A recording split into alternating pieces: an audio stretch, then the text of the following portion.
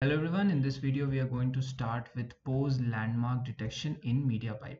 So what it does, as you can see from the image, it basically takes the image and it finds some important points in the body. So some in the hand, then there is the elbow, shoulder, some in the face, again shoulder, and then some around the hips, around the knees, and also the feet part. So the if you look at this, so it says the Mediapipe post landmark task lets you detect landmarks on human bodies or on images or video. Basically what it does is it finds these landmarks. Okay, this task uses ML models that work with single images and videos obviously, and the task output body poses in 3D dimension. We just want 2 dimension because that is so I have used the Python example over here. I have just modified the code in order to make sure that we are able to run it on a single image. Okay, what are the things that we can feed into the model? We can feed the still images, we can also feed decoded video frames, and also live video feed.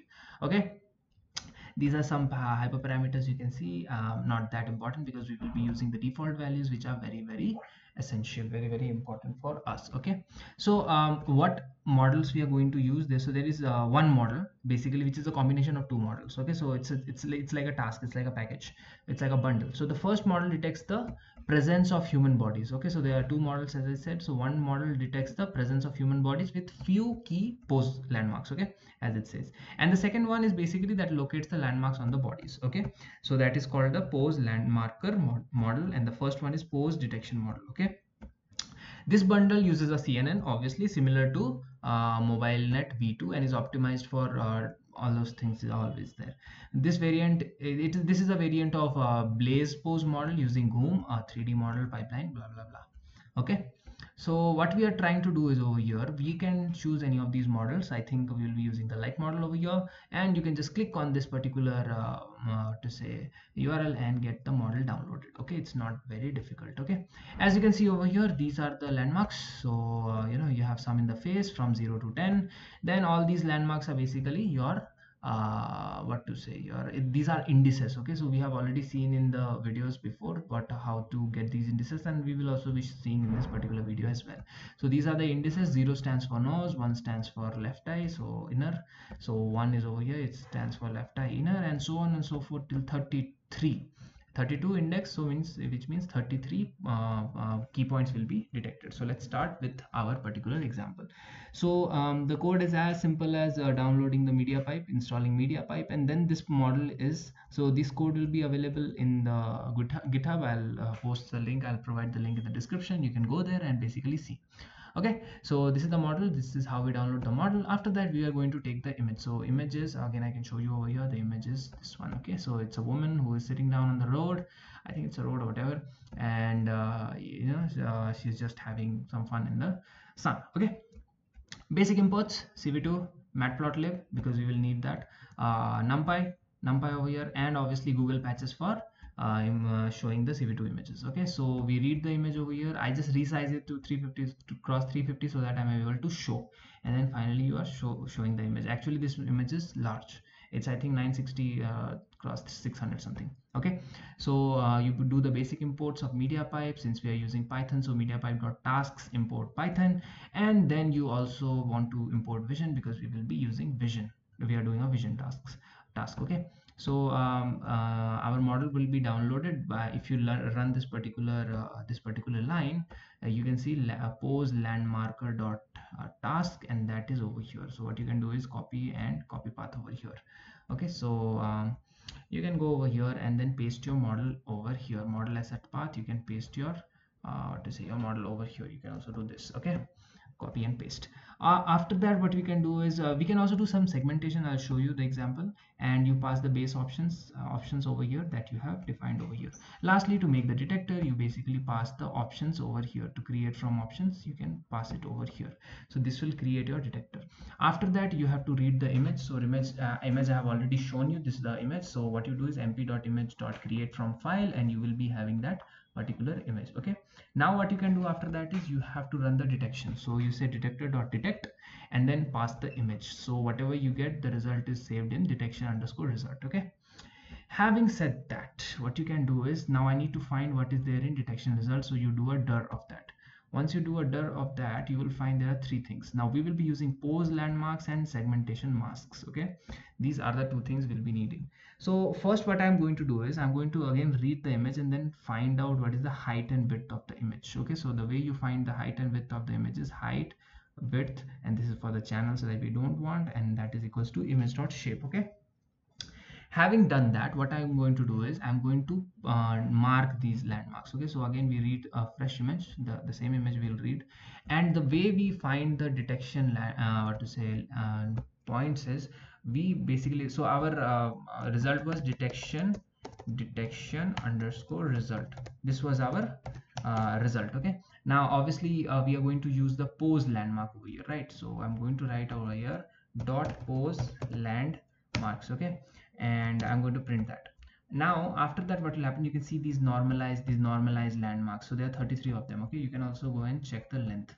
So first I think you'll have to index by 0, because if you go on top, you're gonna see this is a list inside list, and only there is one person, so there is only one thing, what to say, one element in the list which is having 33 elements. Okay, so I'll just take a 0 of that. I think same thing will be printed below, and it does not matter because what to say, the same thing is going to come, only this first this is the first, what to say, your element in the list, so this is the only thing that will be printed. Okay, so once you are done with that, what you can do is you can again you can see over here, so if you do a len over here, it should come 33 because there were 33 to say normalized landmarks over here. So if you run that particular cell, I know I have done that before, so it will be 33. So what you need to do after that is you are going to basically, for every landmark in the detection result dot pose landmarks of 0 that we have seen above, find the x coordinate. So if you see over here,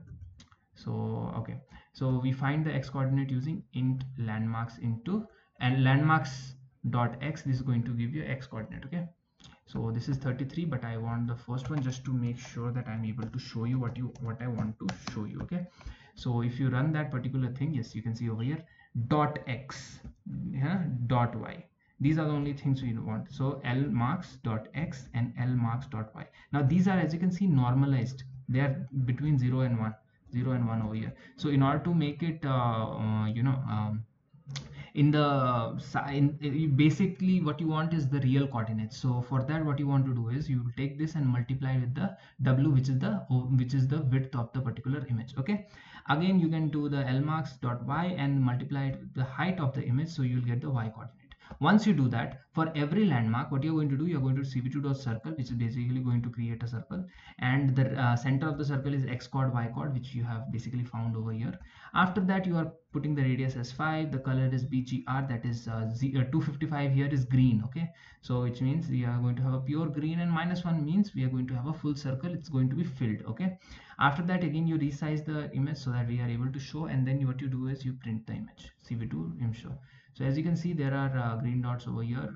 You can see there are these green dots are basically all the 33 points that we had seen. Okay, now we will talk about the segmentation mask. So what you'll do is you will take the same detection result, and instead of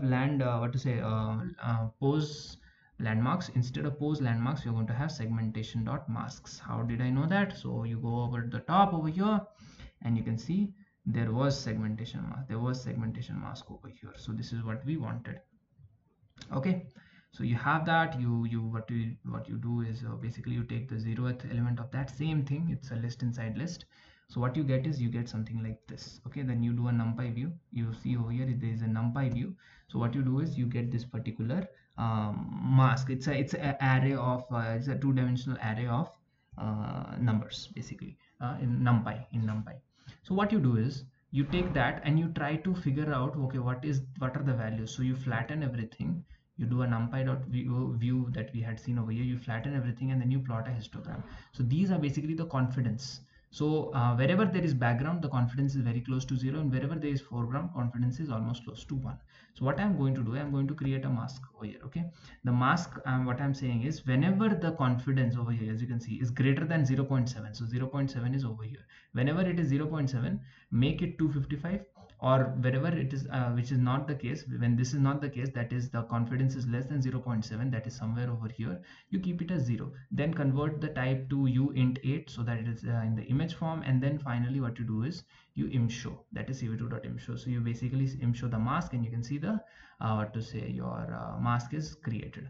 Now what I want is, I want to actually remove the person from the background, and to do that what you do simple is, so you read the particular image again and you do a bitwise AND width of the image, which is img. You can see over here we are reading the image img again, and mask will be the mask that we have seen above over here. After that, again, you resize the mask to 300 cross 300 or 350 cross 350, doesn't matter. Then you also take the image, the original image, and again convert it to 300 cross 300. Then you concatenate in the to say the x is equal to 1, basically, so that we can show them side by side. So if you see over here, this is the person, and the background has been removed. You can see the full image over here. Okay, so so that was it for this video. So the code will be there in the description, or rather the link for the code will be there in the description. If you like the video, please like and subscribe. Thank you very much, and bye.